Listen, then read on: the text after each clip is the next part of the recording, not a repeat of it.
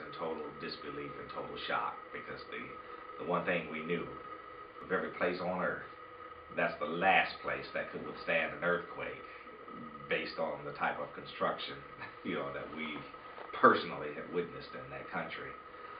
So that automatically meant tremendous loss of life.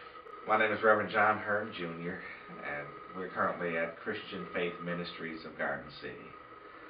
This is the church that sponsors the Caring and Sharing mission located in Port-au-Prince, Haiti.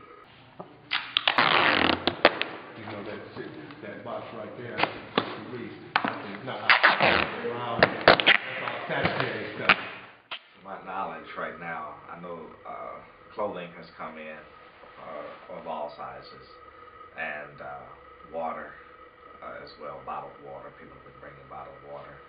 There are other supplies that have come in today, but I haven't had a chance to go through to inventory simply because I've been out and about today. So I haven't gone to see, but I did put out a comprehensive list of immediate needs that we wanted to take on this trip tomorrow. And my assumption is that those were the items that were being brought in on today.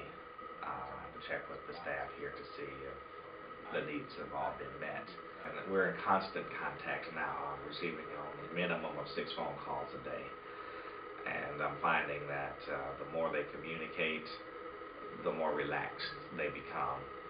For they truly are in the midst of total devastation and deprivation, and the smell of death is in the air.